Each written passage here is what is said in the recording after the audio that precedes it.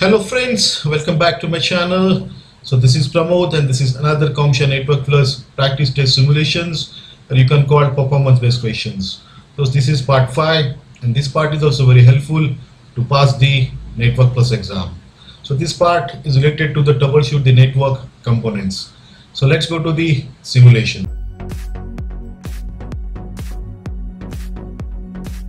So this is the simulation.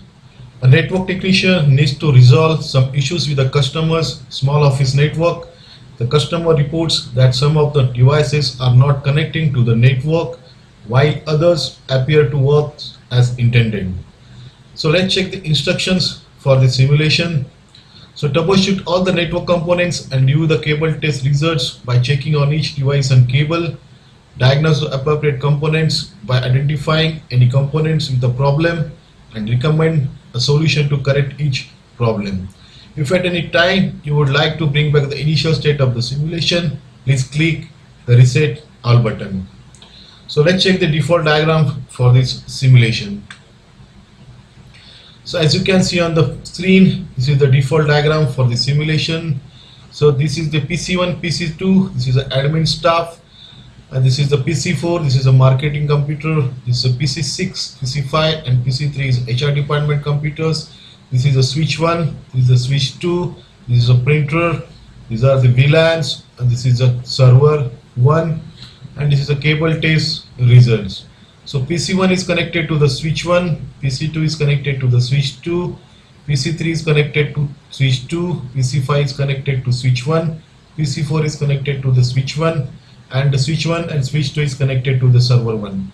Also the printer is connected to the switch 2. And on screen in right hand side, as you can see, this is the remediation window. So you have to select correct remediations drop down menu according to the simulations, according to the problems and according to the solution. So let's check the solutions for these simulations and the explanation for the simulation. So this is the explanations for the simulation. So IPs will be changed on each simulation task. So I have given example answer for each understanding. To troubleshoot all the network components and view the cable test results, you can use the following steps.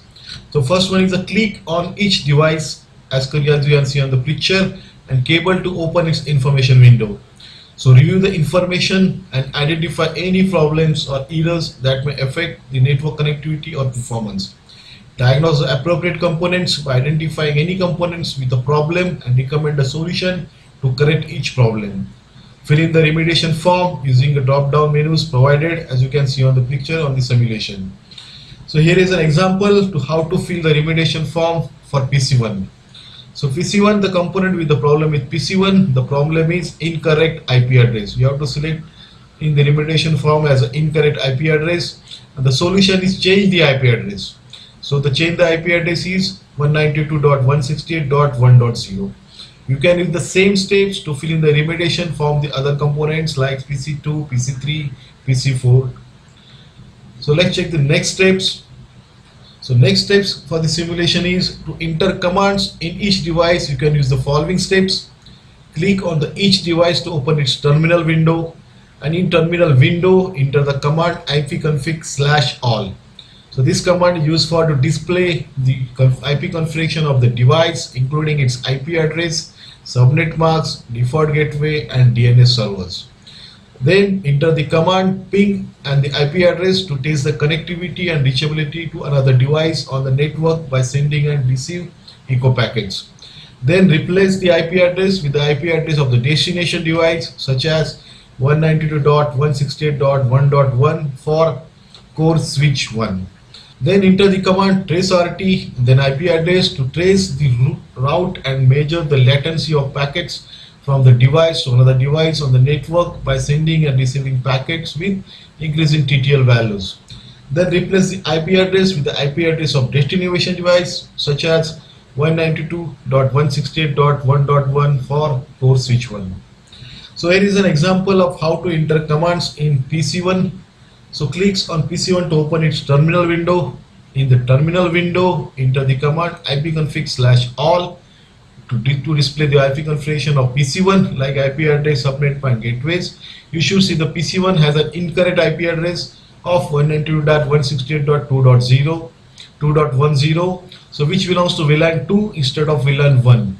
So enter the command ping 192.168.1.1 to test the connectivity to core switch 1. You should see that PC1 is unable to ping core switch 1 because they are on different subnets. Then enter the traceRT command, IP address 192.168.1.1 to trace the route to core switch 1. You should see that PC1 is unable to reach core switch 1 because there is no route between them. So you can use the same steps to enter the commands in the other devices such as PC2, PC3, PC4, PC5 and server 1. So the simulation has been completed. So I hope you are enjoying this video. So you have completed this model. Study hard, good luck and thanks for watching. If you like this video, please don't forget to subscribe the channel to see more video like this. I will upload next part shortly. Thanks for watching. Thank you.